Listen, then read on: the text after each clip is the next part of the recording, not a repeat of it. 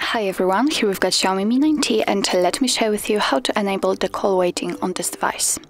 So actually it is very simple. We have to firstly enter the dialer, and now let's tap on the settings icon in the right upper corner. As you can see, on the first position we've got call waiting, so let's tap on it, let's tap on OK, and if you will have your SIM inserted, then this option should be activated.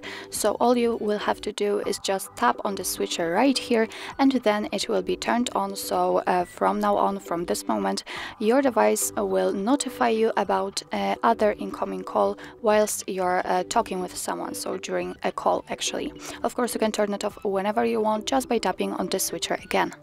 So actually that's all. This is how to enable the call waiting in your Xiaomi Mi 9T. Thank you so much for watching. I hope that this video was helpful, and if it was, please hit the subscribe button and leave the thumbs up.